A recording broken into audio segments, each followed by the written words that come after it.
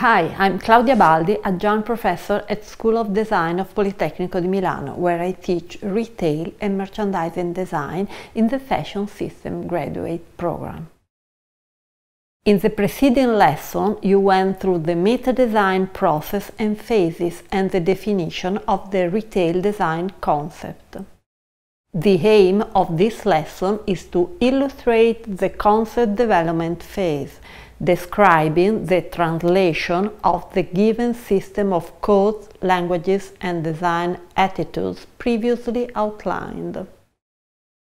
The concept represents the design team's preliminary response to the brief and needs to be fully developed by providing a framework to ensure that all aspects are properly and consistently defined, planned, and communicated.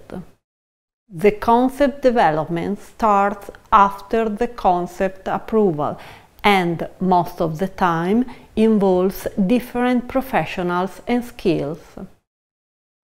In order to have a good result, we need to consider the concept as a statement that gives the project its path, meaning, and complexity. It's important, along all the concept development and project definition phases, to keep the concept as a decision-making guide. The different steps of the concept development phase can be summarized as follows: feasibility and initial design, space planning, and interior design. During the first step of the process, feasibility and initial design, we start to take on board more functional and practical considerations, such as location, budget, timing, and building regulation. Most of the time, the precise location of the store and the feature of the space are defined by the concept itself as an essential part of the idea.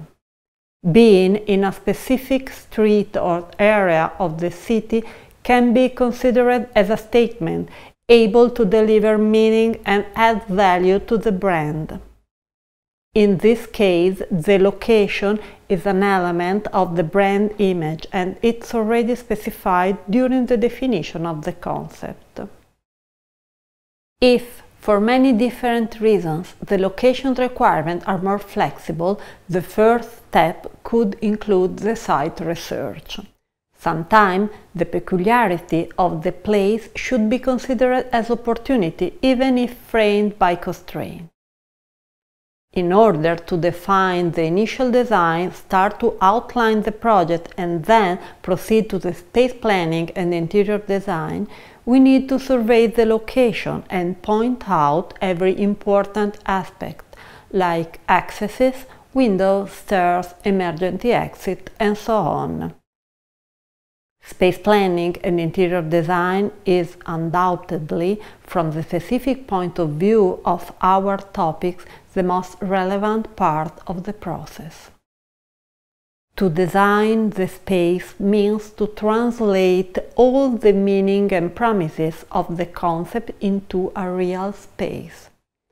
Therefore, if the working team doesn't include whoever designed or conceived the concept, the complete and deep comprehension of the sense is essential. As you will see more in depth during the week dedicated to visual merchandising, the way we set the layout is substantial to reflect the intangible relation between the different zones of the space. Different zones must be visualized as different steps of the customer journey. Of course, we need to consider also all the technological devices required to connect the brick-and-mortar space to virtual experiences and frame them into the retail space in order to create the conceived experience.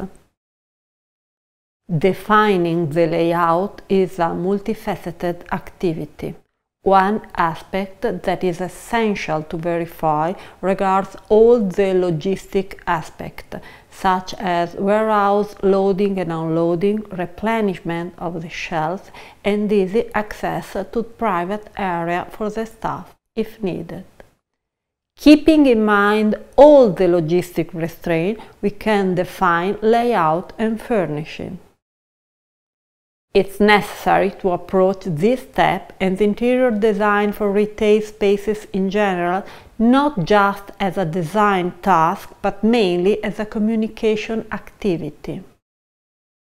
To define the ergonomic and proxemic aspects of the retail space means to shape the space and therefore the relation between space and users.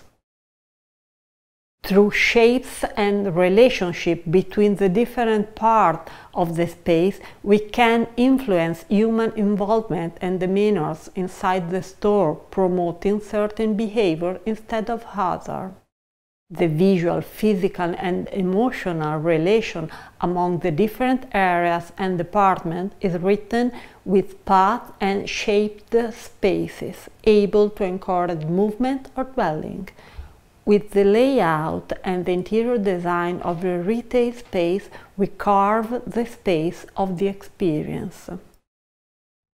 To sum up, in this lesson we started to see how concept generation and concept development are deeply related activity, and we began to go through the steps of the concept development phase.